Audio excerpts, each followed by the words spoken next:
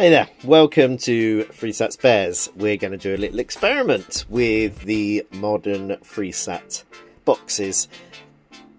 This is going to be in several parts because it's going to be a work in progress to see what we can do. Well, how can you experiment with these boxes? Well, there's only one real thing that we can do that I've found, because these boxes are pretty, as they are, pretty much you buy them, they've got a hard drive, a main board.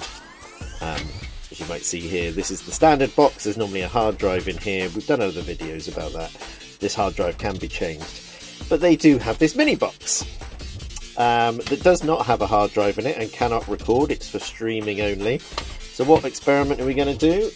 Well, I am going to see if I can fit a hard drive in this smaller box. How, you say? Well, we're going to see if we can fit a M.2 type drive to the system. So we're just going to close down here, close the image in slightly. The main thing we're going to have an issue with is the main board itself. As you can hopefully see, that these two boards are basically the same.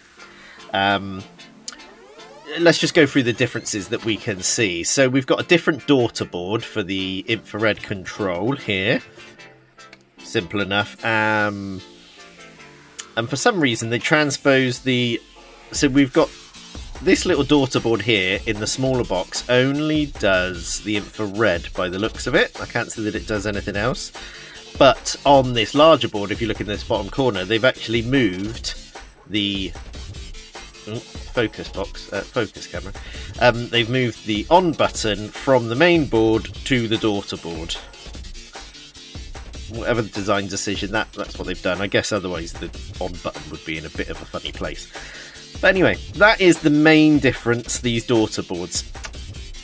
On to other technical differences that we are going to have to make changes on if we do this. As you can see on the large box that normally has a hard drive in, it has a hard drive SATA connector, SATA connector, and a power lead that runs to this little plug. Right, so on this little board, on this little box, they have omitted those, and they've also omitted a few other things that are quite interesting. Let me just get a pointer.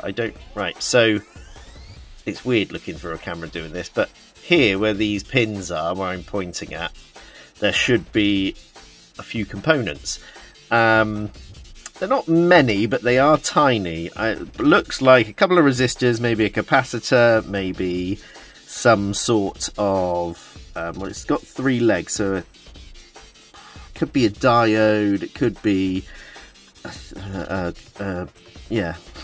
What's the other word I'm looking for? Something that handles power switching, like some sort of dual output diode. Oh my god, the name escapes me at the moment. Put in the comments if you remember what they are. But it probably something related around regulating power. Now, getting these power connectors and this SATA connector, easy. But to work out what these components are, we're going to have to take some measurements and see if it's something we can buy to add to this board. Equally, if that's not possible, these main boards, let's just zoom back out slightly, these main boards are basically the same. They are, for all intents and purposes, the connections on the back are the same. It's just the daughter board for the infrared that seems to be different. So, this is part one of this video. I am going to buy the connectors, the components that I need. I think I need to fit on there to modify this smaller board.